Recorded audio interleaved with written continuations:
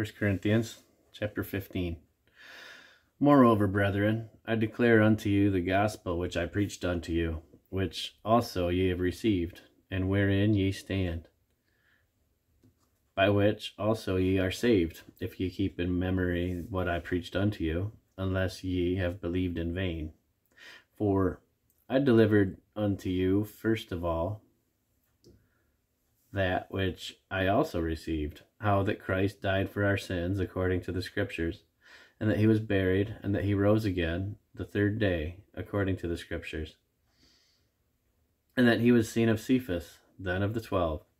After that he was seen of above 500 brethren at once, of whom the greater part remain unto the present, but some are fallen asleep.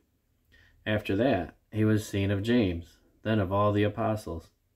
And last of all he was seen of me also, as of one born out of due time. For I am the least of the apostles, that I am not meet to be called an apostle, because I persecuted the church of God. But by the grace of God I am what I am, and his grace, which was bestowed upon me, was not in vain. But I labored more abundantly than they all, yet not I, but the grace of God which was with me.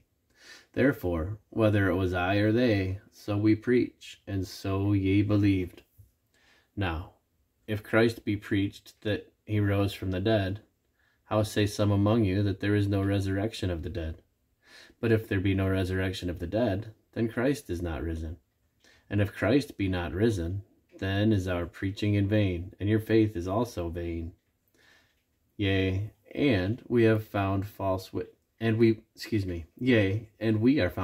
witnesses of God, because we have testified of God that he raised up Christ, whom he raised up not, if so be that the dead rise not. For if the dead rise not, then is not Christ raised, and if Christ be not raised, your faith is vain. Ye are yet in your sins. Then they also which are fallen asleep in Christ are perished. And if in this life only we have hope in Christ, we are of all men most miserable. But now is Christ risen from the dead, and become the first fruits of them that slept. For since by man came death, by man came also the resurrection of the dead. For as in Adam all die, even so in Christ shall all be made alive.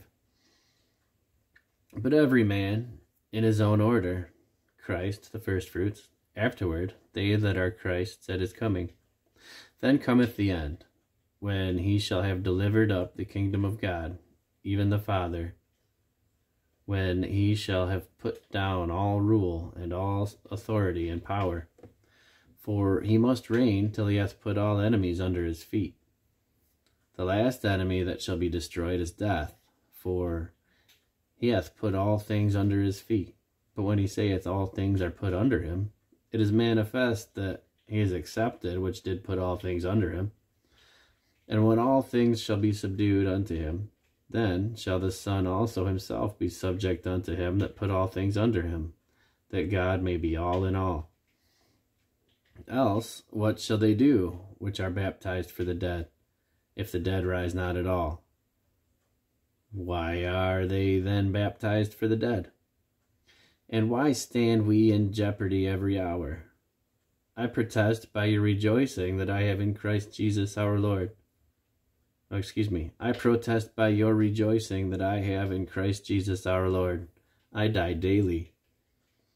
If after the manner of men I have fought with beasts at Ephesus, what advantageth it me if the dead rise not? Let us eat and drink, for tomorrow we die. Be not deceived. Evil communications corrupt good manners. Awake to righteousness and not sin, for some have not knowledge of God. I speak this to your shame. But some man will say, how are the dead raised up? And with what body do they come? Thou fool, that which thou sowest is not quickened except it die. And that which thou sowest not that body that shall be, but bare grain, It may be chance of wheat or of some other grain, but God giveth it a body as it hath pleased him, and to every seed his own body. All flesh is not the same flesh, but there is one kind of flesh of men, another flesh of beasts, another of fishes, and another of birds. There are also celestial bodies, and bodies of terrestrial, but the glory of the celestial is one, and the glory of the terrestrial is another. There is one glory of the sun, and another glory of the moon, and another glory of the stars. For one star differeth in glory, for one star differeth from another star in glory. So also is the resurrection of the dead. It is sown in corruption, it is raised in incorruption.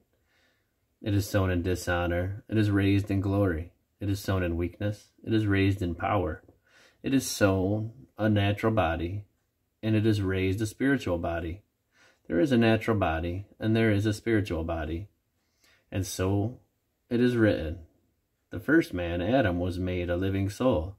The last Adam was made a quickening spirit. Howbeit, that was not first which is spiritual, but that which is natural, and afterward that which is spiritual.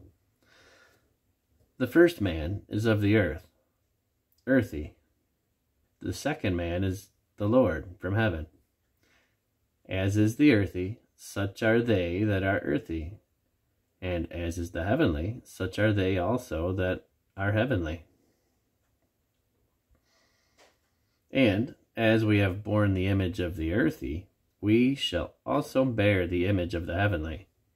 Now this I say, brethren, that flesh and blood cannot inherit the kingdom of God, neither doth corruption inherit incorruption. Behold, I show you a mystery. We shall not all sleep, but we shall all be changed. In a moment, in the twinkling of an eye, at the last trump. For the trumpet shall sound, and the dead shall be raised incorruptible, and we shall be changed. For this corruptible must put on incorruption, and this mortal must put on immortality. So, when this corruptible shall have put on incorruption, and this mortal shall have put on immortality, then shall be brought to pass the saying that it is written, Death is swallowed up in victory. O death, where is thy sting? O grave, where is thy victory?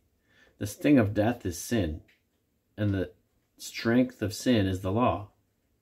But thanks be to God, which give us the victory through our Lord Jesus Christ.